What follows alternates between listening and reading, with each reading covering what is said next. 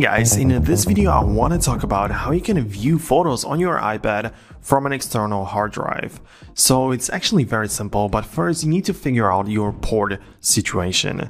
So you have some different connections on the iPad as well as on the external hard drive. So you need to know and you need to be able to connect them somehow. So for example, my iPad, this is the iPad Pro, so it is equipped with USB-C port. And this SSD is also equipped with the USB-C. So in this case, all I need is double-sided USB-C to USB-C cable. You can connect it like this and also connect the other side to the iPad.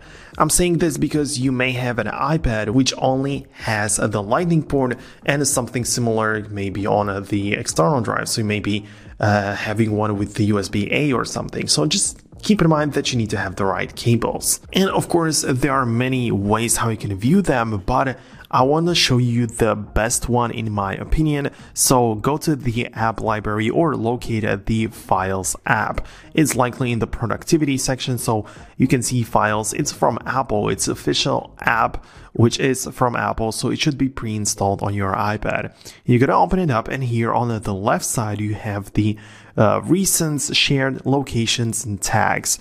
So here in the location sections, if you don't have it open like this, tap on it to enlarge it.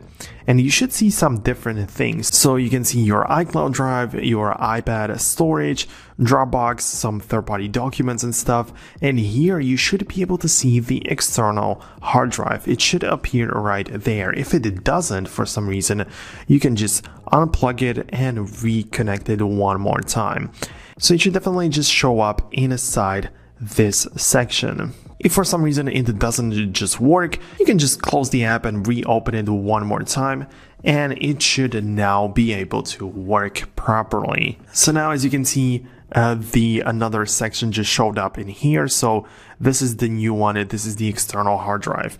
If you zoom it in like this, you can even see that it looks like an external drive, so you don't have any logo in there, and it just looks like this. And now you can click on it and you can browse through it. So if you find a file that you want to just view, you can just click on it and of course enlarge it. You can view it. This is how it works. You can actually browse through all of the apps. It's naturally very simple. So you can see all of the images, all the stuff that you want to see. So this is very easy. But let's say that you want to bring this photo over to your gallery, so you want to keep it on your iPad.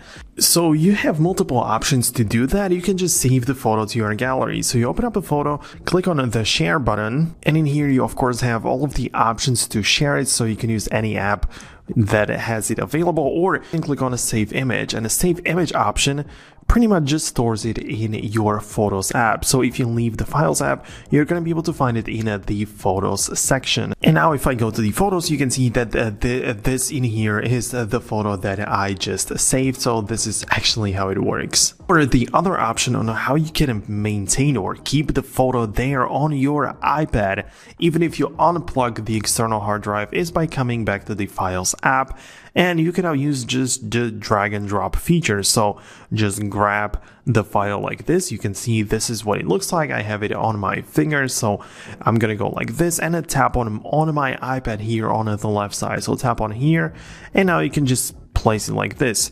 You can see I already have them, so I can keep both, and I already have like 3 of the same photos because I showed you previously how you can use it. But this is how it works now. If I disconnect the external hard drive, I still get to keep all the files, which I of course connected and like pasted to on my iPad folder. So this stuff just stays here. So this is how it works. I believe that there isn't anything else what I should show you. I mean, this is kind of basic, but for some new users it may be a bit confusing, and I totally understand it. So that's why I'm making this video.